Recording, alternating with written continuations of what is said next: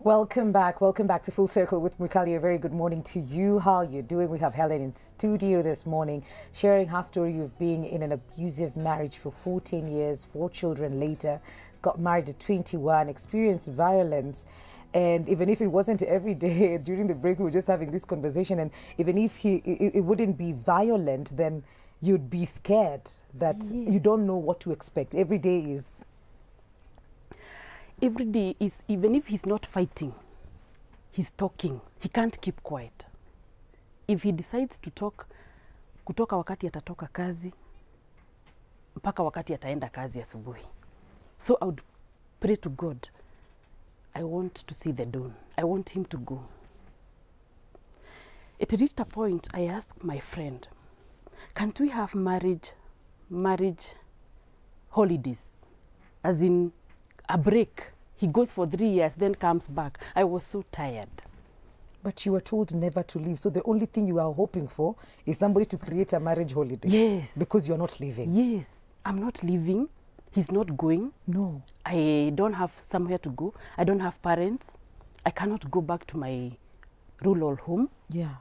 You have 4 kids. I have 4 kids, for God's sake. Were they seeing? I am not empowered. They are seeing.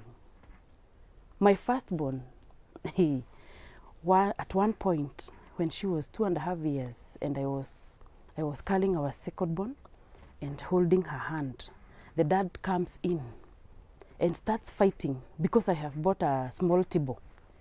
You've bought a table? Ulitoa hii pesa wapi? Nilikuambia kitu isiwahi kuingia kwa hii nyumba. You bought a table? I bought a small table. It wasn't a dress? No.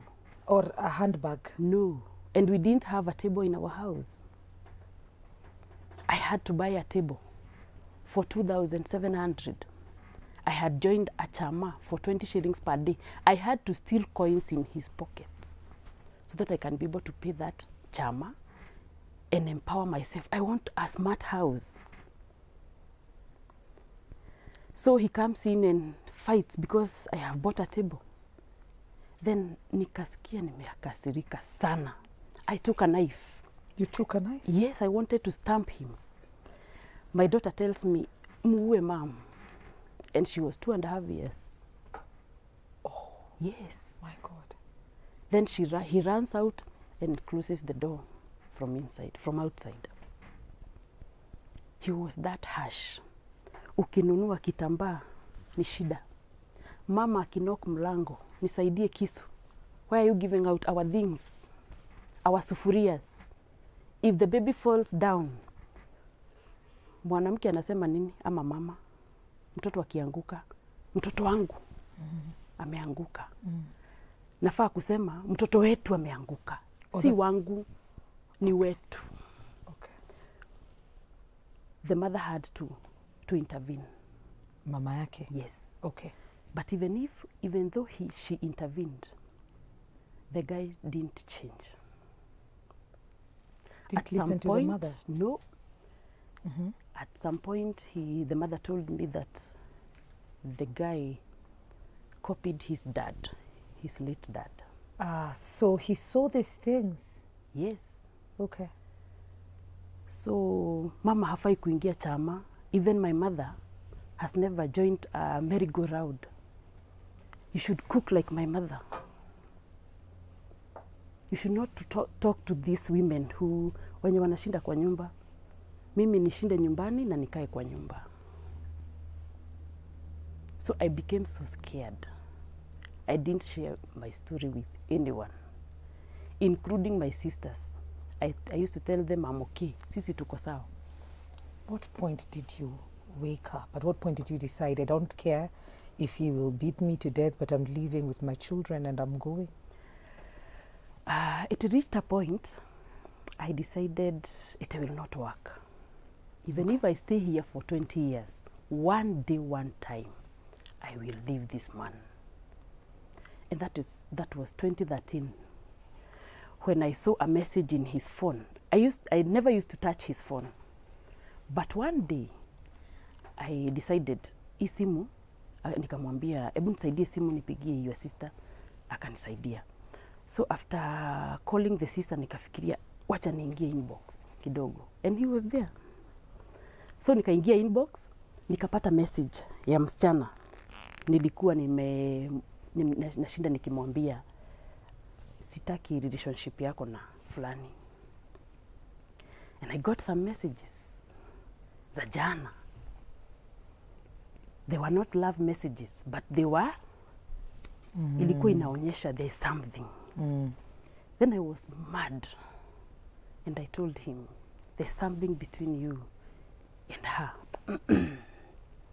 I called my friend na akakuja and his sister, tukaongea, akasema hakuna kitu, na mimi nikakubali na nikamwambia ni sawa, nimekusamehea. But that was from my mouth. Deep down in my heart, I knew it is over. So after 1 month, I called that girl, nikamwambia 1, 2, 3, and I want to give you this man. If you want. Then she declined, she cried, then nikaachana na yeye. So that is the point when I reached my turning point. But I didn't leave. Oh. I didn't leave. I still stayed there. I was thinking, now, these are 4 children. I'm not empowered. Biashara iliisha. So I had to think of how I will move from where tulikuwa tumejulikana sana. Nikuje in the other side of Nairobi.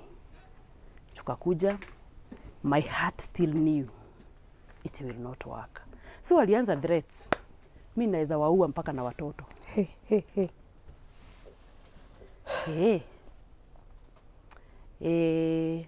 Wewe ni mtu wa many boyfriends. Wewe? Kwa sababu mimi nauza mashamba. I'm a broker. Na brokers ni wale wa mama prostitutes. That is what he would say. Yeah, it's not a clean business. So he calls my brother. Mimi sitaki hii biashara. Sister yenu anafanya. Kama ataendelea kufanya hii biashara, tutaachana. So I decided I'll continue with my business and it give me a lot of returns. Mimi sasa nilikuwa najua hata akinichapa ama asinichape niko sawa. So vita iliendelea, matusi, madharau, lakini mimi niendelea na biashara zangu. At some point I told him, one time I want to enter in politics. He told me again, my wife cannot be a politician. So if you decide to become a politician, we part ways. I told him it's okay, I'm ready. But he used to use the word of God. God hates divorce. And I am the authority. It's the Bible. You are to submit. Yes. That is the Bible. But he forgot the part where he's supposed to love you. But I asked myself, submission and love is a two-way traffic. That's true. You love me, submission comes out Automatically. Then I asked myself, because in the church, when we are tying the knots, you are told that till death do you part. Mpaka ukufe, mpaka mmoja wenu akufe, the physical death, that is when you part ways. So I asked myself, I'm already dead emotionally, mentally, I am dead. So I asked myself, can dead people marry? No. Can you live with a dead person? No. You must not die physically.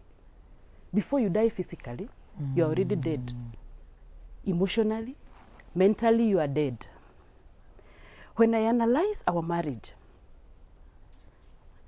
it was based or grounded on grudges. Nisaidie pesa ya hii.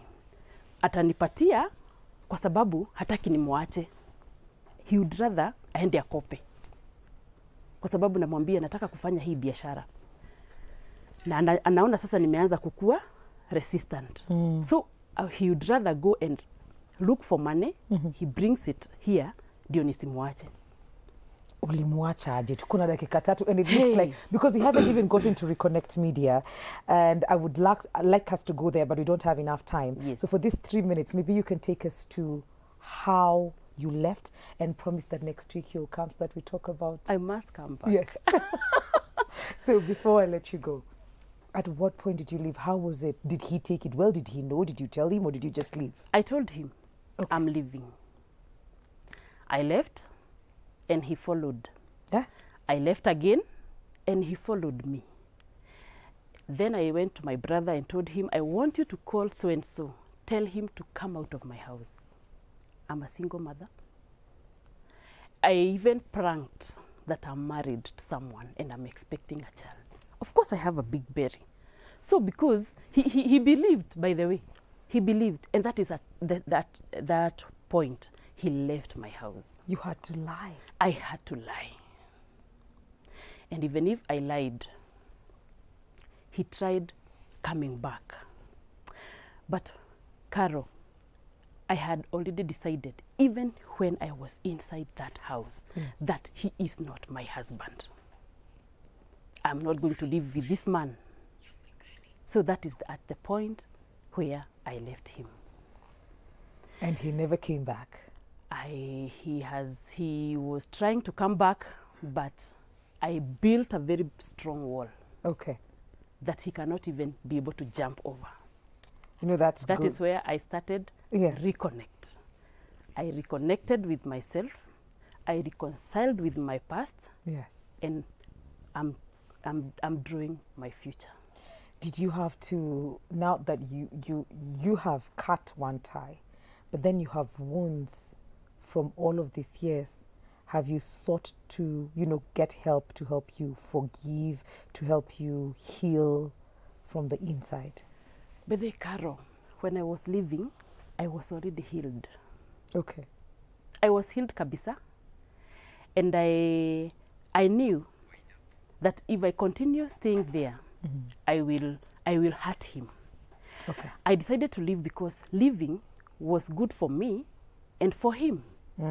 He was toxic, and he had Yes. intoxicated me also. Okay. So the environment was not good for me, for him, and for the children. Okay. So I decided I must leave for him to reconcile with himself. And I reconciled with Yes. myself, and the children to have a very good environment. Because when toxicity, it's not a good environment for all. Children, the toxic person, and the other one, Yes. be it a woman or the man, it is not a good environment. Yes, and sometimes we say that we are staying in for the children, they need both parents, but then we're causing more damage. True. And before we come to the end, because we're going to go on a very short commercial, but you promised to come back next week, Yes. so that we can pick up from here and see the things that you've done in terms of helping women Yeah. and society, and your aspirations of getting into politics are not dead. Yes. They're actually very, very alive. Yes. But your children are watching. Do you want to give them a shout out? Wow, of course. Here's your camera. This is your camera. You don't have to say their names if you want to still protect them, but a message to them. Hi, Victoria, Patience, Shekinah, and Samuel. Mama loves you so much. Say hi to my sisters, Teresa, Mudhoni, Wajiko, Kiauri, Wairioko, and Donga, and David. Hi. Love you guys. So much. Thank you so much. We will have Helen join us next week.